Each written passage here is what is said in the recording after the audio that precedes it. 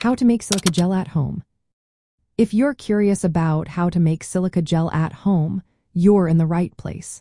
Silica gel is a handy tool for controlling humidity, and making it yourself can be both fun and cost-effective.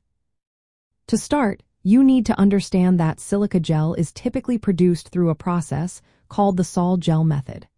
However, replicating this exact process at home can be challenging due to the need for specific chemicals and equipment. Instead, we'll focus on a simpler method to create a functional desiccant using silica gel beads. First, you need to obtain silica gel beads.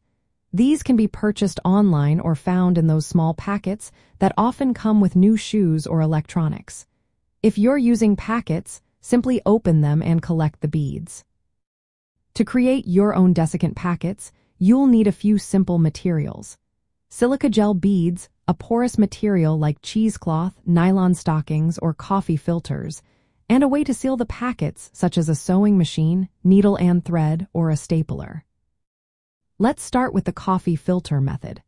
Fold a coffee filter into a square or an envelope shape and fill it with a handful of silica gel beads. Then, use a sewing machine or hand sewing to carefully sew the edges of the square together. Make sure not to spill or tear the thin material. If you don't have a sewing machine, you can use a stapler to close the edges.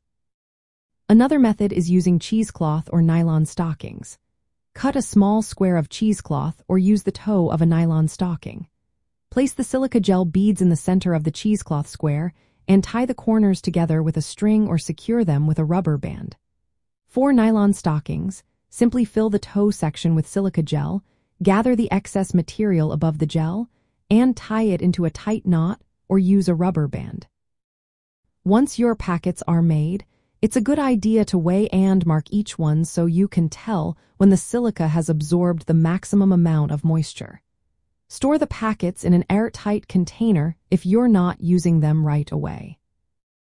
If your silica gel packets become saturated with moisture, you can regenerate them by heating them to 250 degrees Fahrenheit, 120 degrees Celsius, for 2 hours. This will restore their desiccant properties. Remember, while making silica gel from scratch at home is not practical without specialized equipment, creating your own desiccant packets using silica gel beads is a simple and effective way to control humidity in various environments.